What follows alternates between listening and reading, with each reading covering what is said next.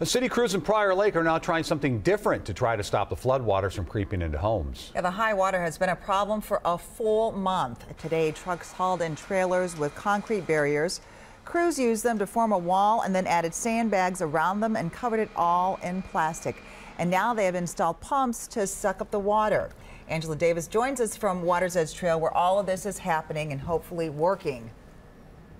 Yeah, it appears so. In just the last few hours, we've seen the water level drop. You can see the pump spewing out water behind me. The folks living here on Water's Edge Trail have been using canoes and paddle boats for the last 4 weeks to get to and from their homes.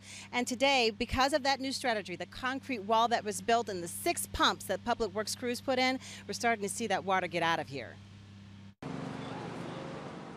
It may appear somewhat romantic, but this canoe ride is actually a necessity for Jim and Patty Goodchild. She is disabled, and he is unable to drive because their street is like a river. You take things for granted in regards to just hopping in the car in the garage and making a dash to the store. So it's a little bit more involved now. While sandbagging has kept water from creeping into people's homes, it hasn't helped with restoring access to the street. That's why the Public Works Department stepped up their strategy to include concrete barriers. I don't know if this has been used before. It's something that the city's trying right now. It's a lot quicker than sandbagging, takes a lot less personnel, and hopefully it speeds up the process for getting the residents access to their homes. A few doors down from the Goodchild's home, we found neighbors gathering for lunch. You can tell frustration and fatigue are taking a toll. Yeah, it's been a month. Yeah, it's been tough. It's been a tough month, but yeah, we've been struggling through it, you know. You sure you don't want shoes? Tom Buckingham walked us around to the back of his house to see the sandbagging that was needed there too.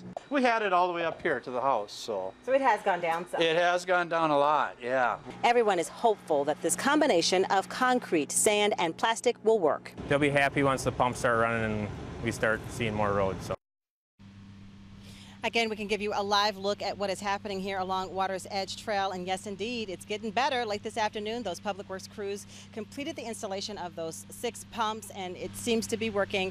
Once they have the water level drops, once this process is all sped up, they will have to come back and take out those concrete barriers. But it appears that this is a much more effective way to get all that water out of here. It has not wanted to move, Amelia and Frank. Yeah, finally. Well, that's great news, Angela. We wish them well.